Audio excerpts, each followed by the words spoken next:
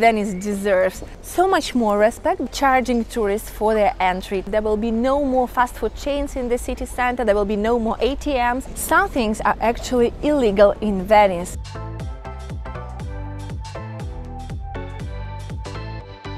Hey guys, welcome back to my channel. In today's video, as promised, I decided to give you a little update on all the news regarding traveling to Venice this year, so you can be a mindful, respectful traveler while also enjoying the city.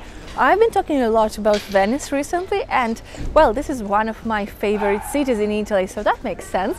And honestly, I feel like Venice deserves so much more respect that some travelers show it. But before we start, make sure to subscribe to my channel if you're new here and hit the bell button, because I make lots of travel vlogs, budget travel videos and regular updates on the situation in Italy, on all the entry rules and requirements and general life here.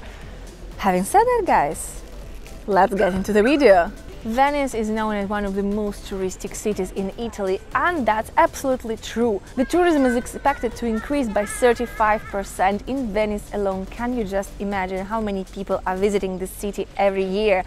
And rightfully so, there were talks about charging tourists for their entry to the city. However, this initiative was postponed for the next year. This year, however, the city council has decided to start trying a new program of booking your visit. So before you go to Venice, do a little bit of research, because this thing is not a thing yet. However, once it becomes official, I will update you here as well. However, it is said that this year you'll have to book your visit on a special website before coming, and from the next year you'll probably have to pay for your visit. There have been a lot of talks about authenticity of Venice and the problem with tourists and this mass tourism in the city that was damaging the city's image, making the lives of locals basically unbearable. However, from this year, the city council finally seems to be starting something new, some new initiatives to make Venice more livable. Namely, with the new initiative, it is expected that there will be no more fast food chains in the city center, there will be no more ATMs,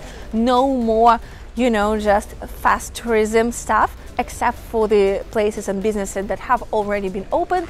No new places will be allowed to open right in the city center, and the space will be reserved to locally owned shops, artisanal places and businesses that are of any cultural interest to the city. And obviously, if you want to enjoy the city and be a respectful traveler, you have to follow a certain set of rules. Some of these rules are official and they were officially instated as the rules for the city. Others are just the common sense rules that you have to follow as a traveler. Some things are actually illegal in Venice, like swimming in the canals. However, for me it just seems so painfully obvious that I just can't get it, how some tourists don't understand this basic thing.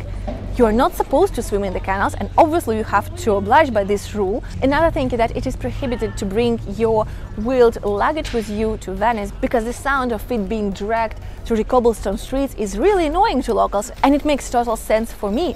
So make sure you know these things. Obviously, you're not supposed to wear a swimsuit anywhere in Venice. This is not a beach holiday, this is not a beach destination, this is an open-air museum, a cultural destination. And never ever wear a swimsuit in the city. As someone who's coming from a seaside city myself, I know just how annoying, incredibly annoying it is when you see tourists walking and sporting their swimsuits right in the historical center. And thanks God, in Venice that was made illegal. There is another set of rules that you have to follow. For example, it is illegal to feed the pigeons in Venice, so make sure you avoid this. It is illegal to sit on the historical landmarks and eat there, and it is illegal to climb these historic landmarks. I know that might sound weird, however, I've seen people attempting to climb up a church or a statue or anything, and obviously they were fined by the police, rightfully so.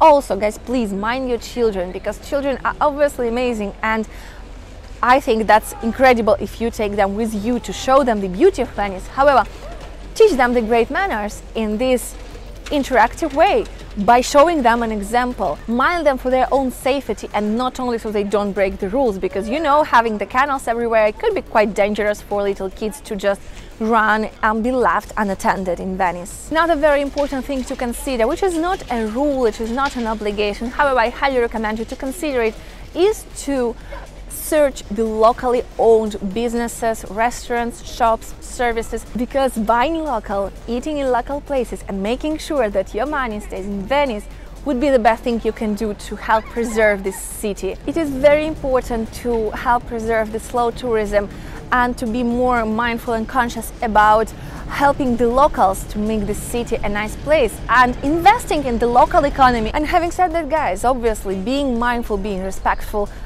is so important. You know, when you are a traveler, when you are a guest, be the guest.